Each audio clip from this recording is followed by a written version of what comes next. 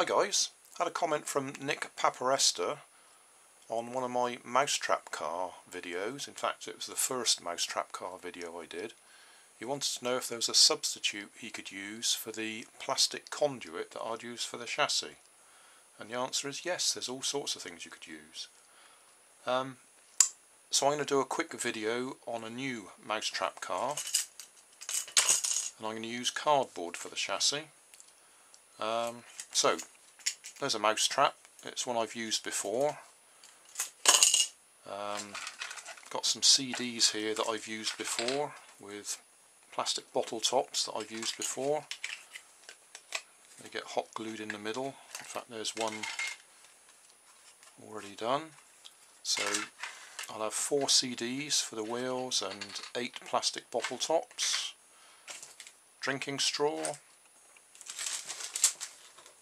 Couple of paper clips. I'm going to use one of these, don't know if that will focus, bamboo green flower stakes.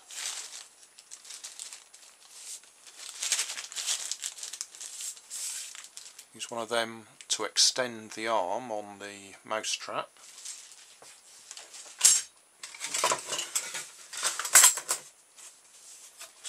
Got some bits of cardboard here that are left over from another project, so I'll use that for the chassis.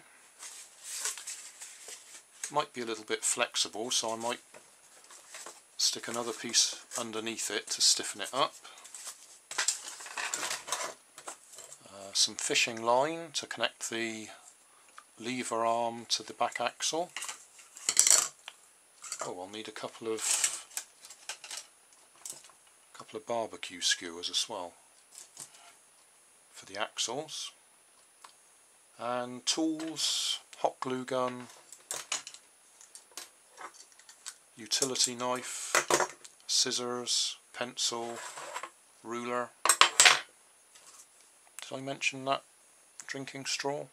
Be using that as well. Anyway, that should be all the bits. First I'll cut the bit of cardboard up for the chassis. Using my ruler here, it looks like I'll get about 14 inches of good cardboard out of this offcut. So that's the main chassis. I'll put a bit of drinking straw on one end for the axle to go through for the front. On the back end I'll use the paper clip, or 2 of them, and I'll use that to attach the axle to the back and hot glue it in place. I'm not going to use that for the axle though, I'm going to use barbecue skewers. One that's a bit longer than that. These are just offcuts laying around on my desk. There's the paper clips in place. I'll put plenty of hot glue over them in a minute to stiffen them up. Hot glued the drinking straw to the front, so that'll hold the front axle. The cardboard's fairly flexible, so I'm going to cut another strip and glue it along the bottom so it'll be a T shape. So that should give us extra rigidity. There we go, T shape. So that'll make a nice rigid chassis. I'd better just do one of these CDs so you can see how we put them together. These have already got holes drilled in the middle because these are ones I've used before.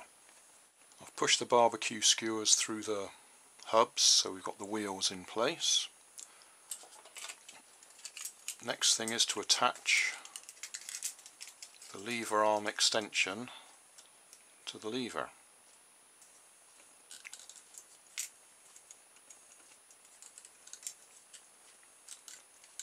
And I'm going to use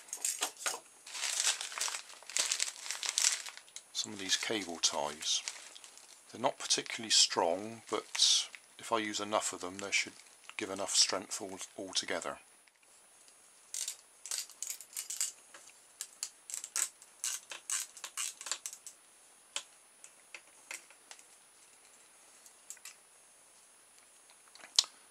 put some hot glue on there just to give it a bit more strength and to stop them moving around. I've hot glued the mousetrap on the front there. Make sure you get it the right way round, otherwise it's not going to work.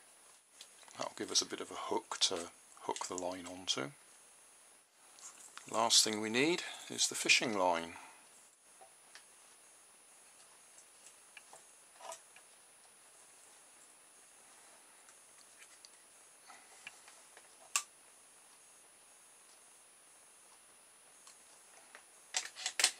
I'm just using a bit of hot glue to hold the knot tight.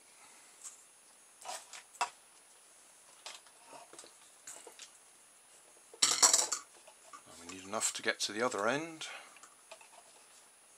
Put a little loop on it. Should be long enough. Time for a test run and a good opportunity to answer another question. Let's do the test run first and then I'll answer the other question. Okay, I'll release this and we'll see whether it moves. Oh, it's not doing too badly.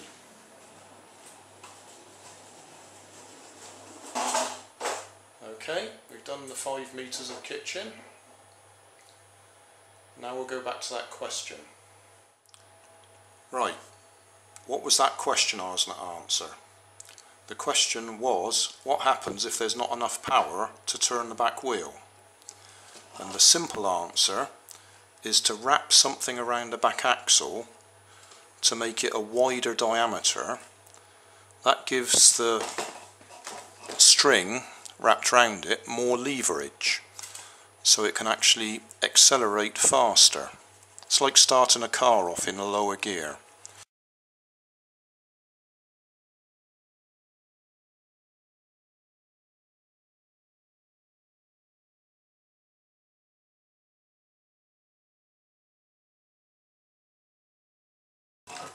Right, there's our bit of cardboard with the little wooden peg in it, so that I can hook the fishing line over it. So, fishing line hooked over, wind it up again, same as before.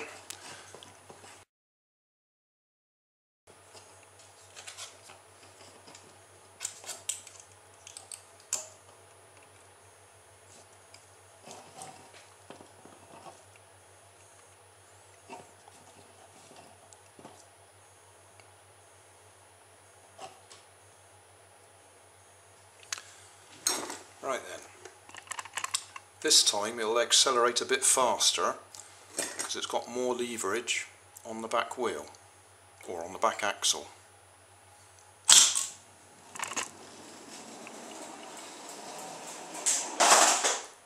You see it went much faster. So, quick summary.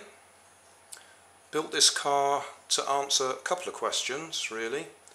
One from Nick Paparesta, who had looked at my first Mousetrap car and wanted to know what he could use as a substitute for the plastic conduits that I've been using for the chassis. And I've demonstrated here that you can make the chassis out of virtually anything. I've just used cardboard here to strengthen it. I made it into a T shape so that you've got the lightness of the cardboard but the rigidity with the extra piece going along the bottom there. The second question I've answered is what happens if you haven't got enough power to actually turn the wheels. And the easiest fix is to make the diameter of the back axle wider. And that gives the string, in this case, or fishing line, more leverage to turn the wheels. It's a bit like changing gear in the car.